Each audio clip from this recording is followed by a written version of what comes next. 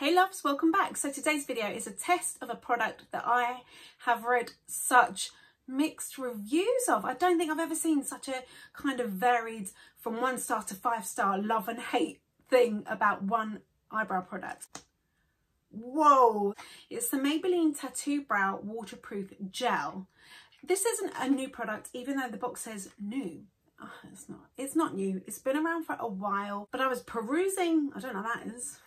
I was perusing apparently. I was looking on the web the other night to kind of find some drugstore products that I could try and test out for you guys, and I came across this. The reviews range from 5-star, 5 out of 5, love it, best purchase ever, great, better than Wonder Brow, and I was like, ooh. And then I read the 1-star.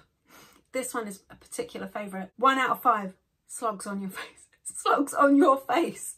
That's genius, whoever wrote that. This is supposed to last up to 2 days. I'm gonna try.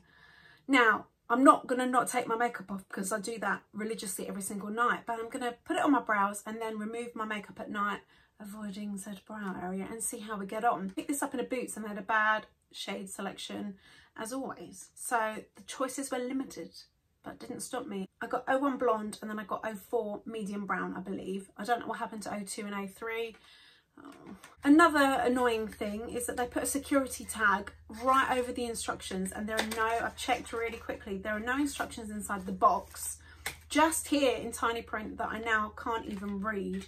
So I pulled it up on said internet when I was perusing. Fill and colour your eyebrows with this ultra resistant eyebrow gel, creating fuller looking definition that lasts for days. A waterproof and smudge proof tattoo studio brow gel from Maybelline.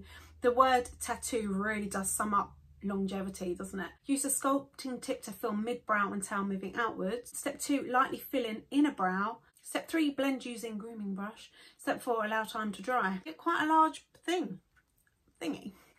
And a grooming brush, which is just basically a spoolie. So this is 01 Blonde. Whoa, that is ginormous. I really honestly wasn't expecting that. I've got such skinny little brows. Oh, I'm so scared right now. That's massive, isn't it? So this is 01 Blonde. It's quite dark actually. And this is 04 Medium Brown. Like I said, I don't know where 02 and 03 went. Whoa, that's dark. Should we just bung it on my brows, give it a go, and then I'll keep checking in, see how it wears today.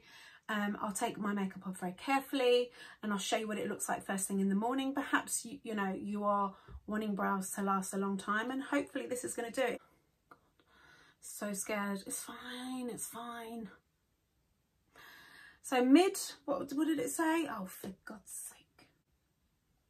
Scrape off some of that excess. That's, oh, I know I keep going on. That's massive. Okay, here it goes.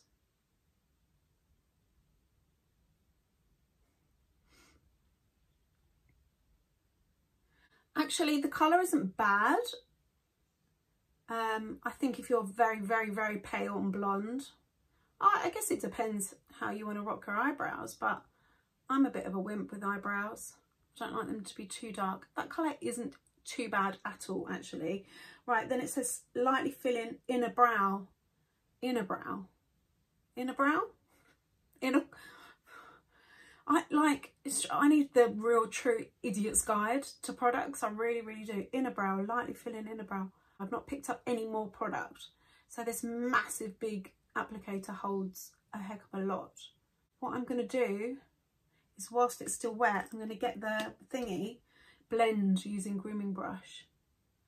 Yes, I'm going to soften it with the, I hope you can see. I hope I didn't just apply all of that with my face hidden behind the mirror, because I will be very annoyed. It's a little bit difficult to control the application because I feel like the applicator is just so massive, but it's not impossible. I tell you what I'm really, really enjoying about it is the tone of these browns. I don't know if 02 and 03 are different, but 01 and 04, they're not red or like too like reddy, and I keep saying red, but do you know what I mean? Sometimes when I get brow products and try them out, they are orange or here's that word again, red, and they look silly on me. So I do prefer these kind of tones. Right, I'm going to do the other brow. So we're going to very gently. So it grips hold of hair really nice. Then I guess you can just paint it on your skin. Slowly, slowly, bushy browy. It's not bad actually at all. When I first opened it, I was screaming inside. I was thinking that girl that said slugs on your face was right. Okay, let's finish up, and then when I've completely done, I'll come back. I think I'm going to leave it there. My initial thoughts are I really like the colour of 001 Blonde. Was it 001 Blonde? 01 Blonde. But I'm not blonde. I do feel like if you're super, super blonde or grey or really fair, then this may be a tiny little bit too dark, but you might like darker brows. If you've got particularly sparse brows or you are completely building a brow from scratch, then the application I think might be a little bit messy and a little bit more tricky. So perhaps get like a small like liner brush or something. That might work to build the shape. You can definitely feel it on there. I'm very aware that I've got a lot of product on my eyebrow. Unlike, you know, like Anastasia or Fenty, when they're on, you can't feel them at all. It does for me feel like I've got big slugs on my face. That's like my favourite saying ever. I'm going to give this a good 10-15 minutes to fully dry so that I give it a fair test. I'll come back and we'll try and smudge off the old brow, shall we? Anyway, hold that thought.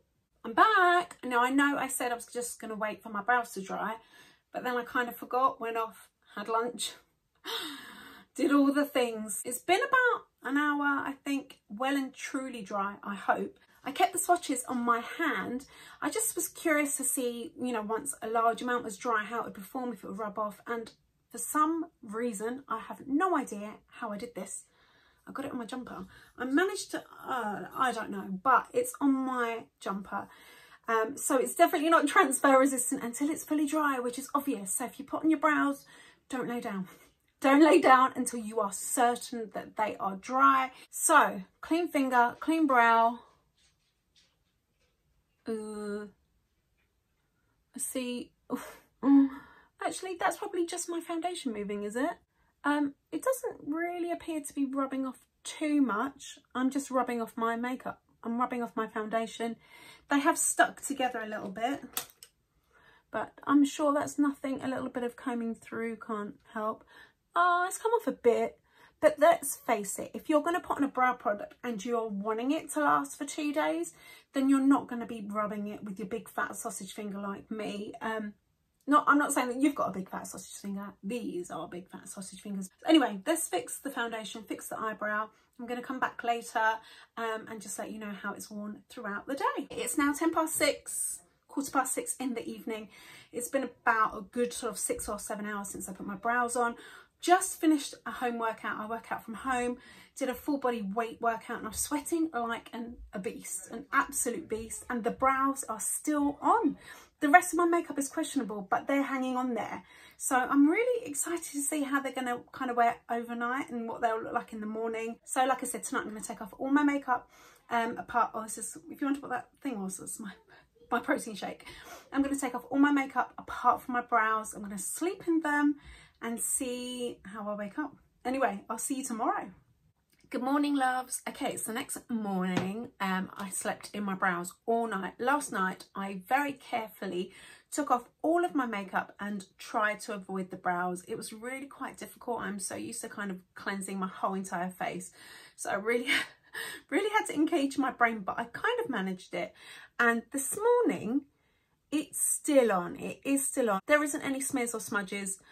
It's still on there, but it's not completely even. Like, it doesn't look like it did yesterday. It's a little bit patchy around this area. I can see like a collection of product in that spot, you know, a bit missing under here. What I think is happening is that the product is really clinging and staying onto any areas that there was brow hair, right?